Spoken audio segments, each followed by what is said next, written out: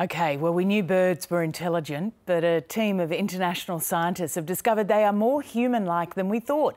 It's been proven cockatoos have been teaching each other unique skills, like opening rubbish bins to gather food. To tell us more, we're joined by Dr. John Martin from Taronga Zoo. He's one of the lead researchers. He joins us now from Sydney. John, very good morning to you. Yeah, good morning. Love the backdrop to start with. Hey, so tell us what prompted this study?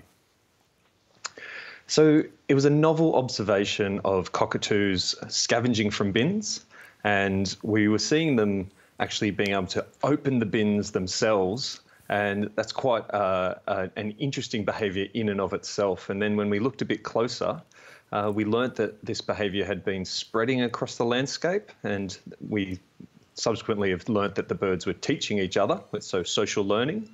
And then the real exciting part is that if we think about the behaviours and how they're opening the bins in neighbouring areas, they actually differed. And so that's an indication that in localised areas, they've developed specific foraging cultures, which is quite interesting. Oh, right. So how does this come about? I mean, we know kids learn from other kids and adults. Was it a surprise to see cockatoos doing this? So they're an intelligent bird, and we know that parrots in general are quite intelligent, much like the ravens and the crows, the corvids. So it wasn't a huge surprise, but it hadn't been shown in the wild, and so it was quite fascinating to be able to demonstrate this. And I'll give you an analogy. So I'm in Sydney, and we go to the pub and we order a schooner, whereas down in Victoria, it's more often you're going to order a pot or a pint. And so that's an example of a local culture. So Melbourne's culture is pints, Sydney's culture is schooners. And so if we think about the cockatoos having a different culture of how they open the bins, that's quite an interesting analogy of what we've learnt here. It's a great analogy, John. So I'm fascinated by the neighbourhood differences here with different cockatoos. So it comes down to different techniques of getting those wheelie bins open. Suburb by suburb, neighbourhood by neighbourhood. Yeah, and who you've learnt from. And so hence, you know, you've learnt from your friends and family in your local community to do something, and here we're seeing the cockatoos are doing a similar thing. And we're talking about on quite a small scale. It can be only sort of 5, 10, 15 kilometres apart, where we've got these quite unique and distinct behaviours, which is quite fascinating. It is. So how are you hoping to use what you've learned from this study, John, going forward?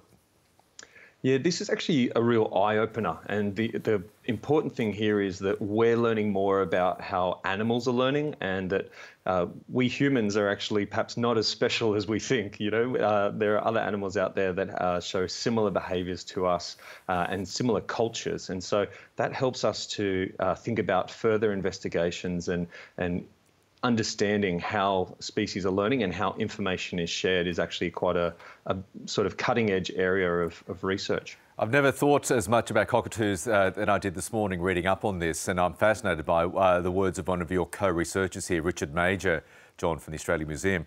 Richard says, cockatoos are in-your-face winners with attitude, full of life, humour and mischief, but always showing keen intelligence, natural curiosity and proven adaptability. I'll never look at a cockatoo the same way again.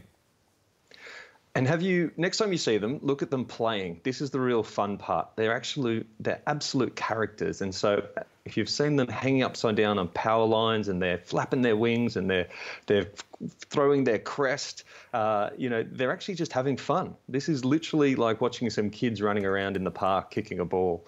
Other things, if you just watch them foraging, you'll see that they've actually got a lot of attention to detail. They'll be picking foods up, they'll be adjusting it in their foot, they'll be manipulating it with their beak and their tongue. So they're actually quite skilled in how they're foraging, and we're learning a lot about them with the community's help. And so we have a citizen science project where people can report sightings using the Big City Birds app or website across Australia. And we encourage people to report new bird behaviours. I'll be now an astute cockatoo observer thanks to this, and thanks to the fabulous conversation we just had. Dr. John Martin, thank you. Have a great day. You too.